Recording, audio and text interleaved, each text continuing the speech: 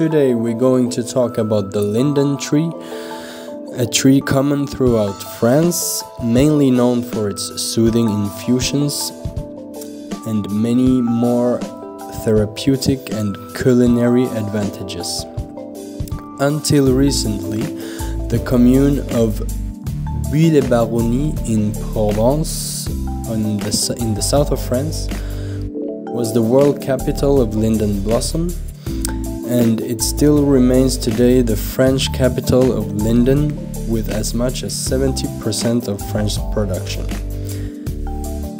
So the infusions and the herbal tea of linden is made by boiling the flowers of linden and letting it steep for a couple of minutes, 10 to 15 minutes. You can also use the leaves and the bark of the tree for increased flavor and nutritional properties. It is said that linden tea gives huge relief from infections such as cold, cough, fever, bronchitis, and asthma. It can function as an expectorant to remove congestion stuffed in the throat or the chest. Extracts from the buds of the linden flowers have calming characteristics, and studies have been done that shows that this particular linden extract can regulate the human nervous system and also treat depression, stress, and insomnia thanks to its relaxing properties.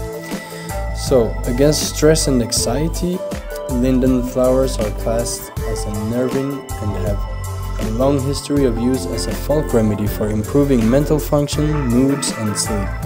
One of the active ingredients in linden is the essential oil called farnesol, which is a sedative that helps relaxing the cardiovascular system, which in turn helps to diminish stress.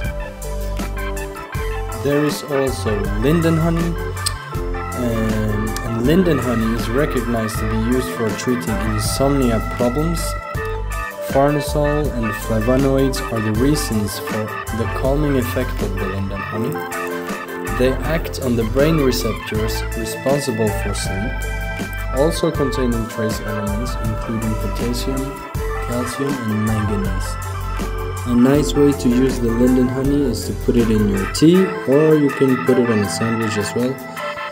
And that's it for this time, and you can find a more detailed description below. And until next time, take care.